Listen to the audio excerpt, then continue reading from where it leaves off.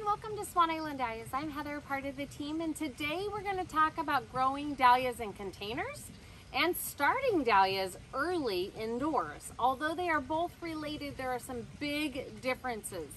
So this is really about starting them in pots or growing them in containers outside. If you are looking and wanting to wake up your tubers just to pre-sprout them, this is not the video. Be sure to check out my Waking Dahlia Tubers Up video, because that's really where you want to be.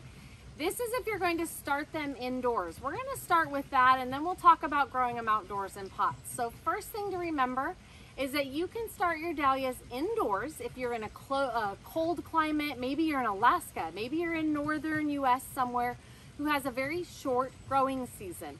You want to start your dahlias early just because you want to actually have a good blooming season. This is not necessary, and it is not something everybody should be doing. So you're only doing this if you're in a cold climate and need a little extra growing time to see these actually gorgeous bloom all summer.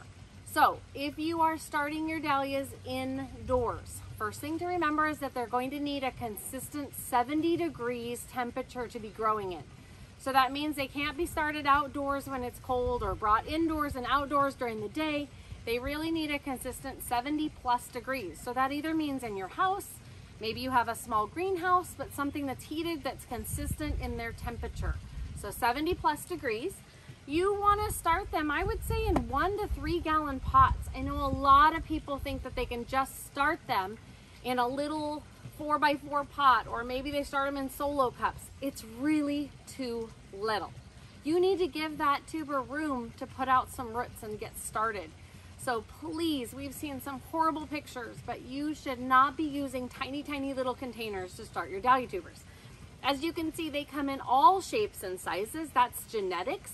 Shouldn't judge them by the size. We sell the biggest ones, plant the littlest guys. So some are long and skinny, some are round and thick like a bulb, some are like the size of your thumb. So don't judge the tubers you get.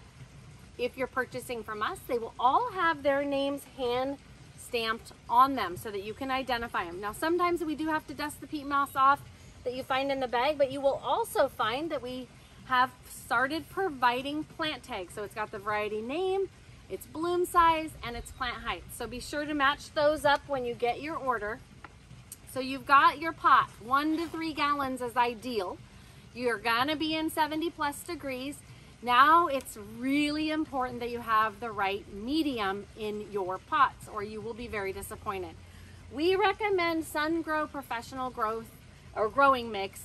It really is made up of peat moss, pumice, a little bit of soft bark. It really has no value to it. It's very light for the tubers to get started in. It does not have compost. It does not have fertilizer. And it's really perfect. We don't want to burn these guys. You've got to remember that they're not already growing. They don't have a root system established. So you're going to end up putting this tuber right into it. It needs to sprout, and it needs to put out very tender roots. And if it's too rich of soil, you will burn them. So no Miracle-Gro, no organic potting soil that's got compost and things added. Really need to find plain old dirt. And if you don't have any, go out in a garden, ask a neighbor.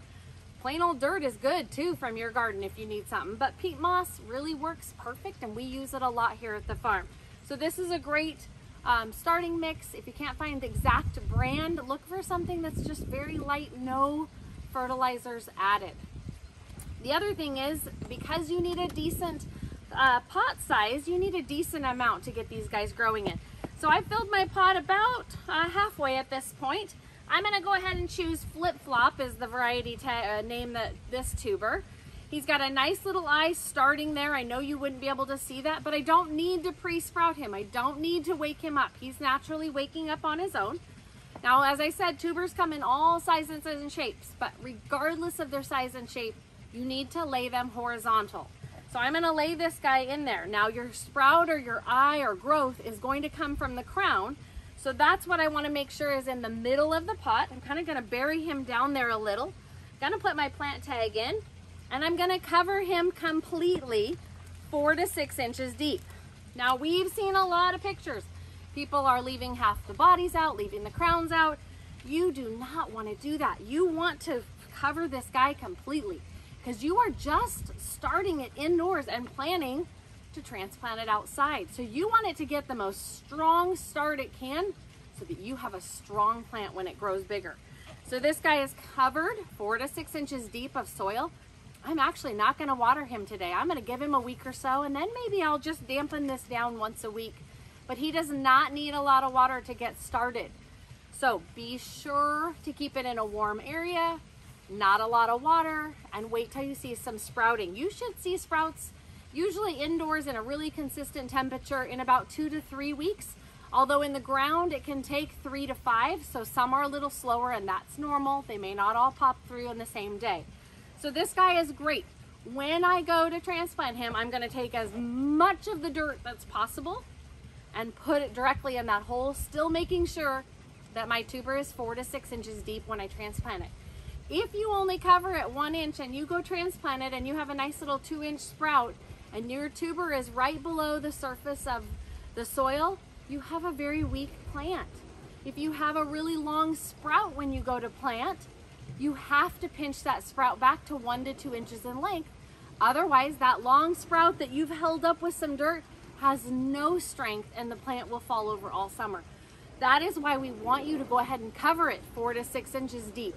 Let that sprout push through the soil. That's how it gets its strength for you to have a nice, strong, sturdy plant during the growing season. You'll want to go ahead and just watch these guys indoors, and when you get ready to plant them out, transplant them. They will need extra water to get going and keep them happy because you've just disrupted their roots.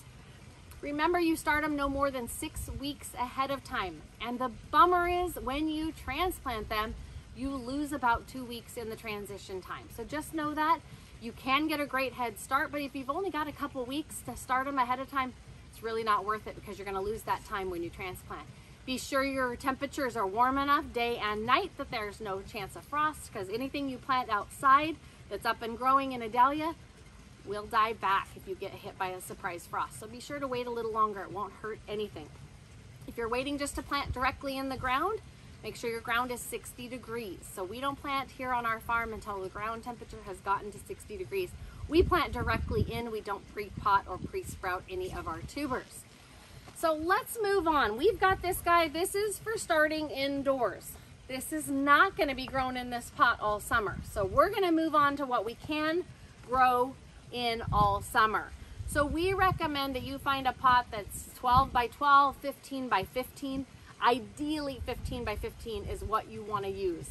I know it kind of seems large, but if you think that a dahlia clump is going to spread and develop more tubers, you're going to end up with a big mass, and if you don't give it proper room, you're going to struggle to see proper blooming. So it's really important that you have a large container. So I would recommend 15 inches by 15 inches. So 15 inches deep, 15 inches wide. It gives it a nice space. Same thing on this for soil. You can use the medium you started with, or what I talked about, the professional grow mix here, but you can also use regular garden soil, dirt that you can go out in your own yard and grab. We recommend 2/3 regular garden soil to 1/3 potting soil. That is the ideal mix. If you can get your hands on some real dirt, it holds moisture and value for nutrients the best. So we'd rather you not use straight potting soil in your pots if you're going to be planting out for the summer, as we want them to bloom and be happy all summer long. It's really important that it's not just potting soil. So in this case, get as much dirt as you can. Obviously, I'm not putting a lot in here, but you would want to put a few shovels in, get it mixed around well, and that should help make sure your medium does not have a lot of organic compost or anything in it that's too rich. Remember, these are tender shoots, tender roots starting, and it can't burn them. So we're going to plant our tuber. I recommend in a barrel like this, only 1 tuber, and that might seem crazy, but it's going to grow big. This variety is Make-A-Wish, nice little round tuber there. It's already got a nice little green sprout on it. I'm going to plant it 4 to 6 inches deep. I'm going to lay it horizontally, push it down in that soil. Again, I'm going to cover it up with a mix of regular soil and potting soil, and it needs to be a good 4 to 6 inches deep. I'm going to cover it completely, put in my nice little name tag I've got there so I can be sure I know who's who, but I wanted to have some good strength so then that guy can come up and grow all summer long. So the one benefit to growing in containers is that maybe you can see them and grow them on different environments that you couldn't if you didn't have a large garden. They grow great in pots as long as the pot is big enough, the appropriate soil, and then the big challenge is keeping it watered properly during the summer. If you've got a green plant and no blooms, you're really looking at a watering issue, not watering enough. Once the dahlia is up and growing, it will take lots of water. That's in both scenarios here. Remember that dahlias do not take much water at the beginning. Lots of water once you see that green growth above the ground. So we highly recommend that you continue to fertilize them. They will need fertilizer. I talked about no fertilizer at the beginning. They're too tender, you'll rot them out.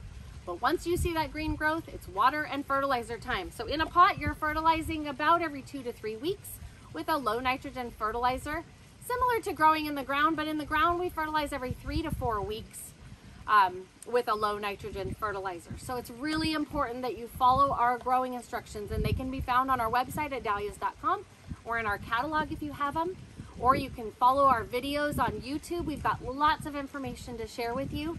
But I just wanted to give you a sneak peek about growing in containers. Some people believe it can't be done. It can be done. You just need to make sure you've got the proper medium and the proper size pot so that you can have lots of success. Make sure to have a beautiful day and check out our social media and our YouTube channel. Thank you so much for watching, and take care.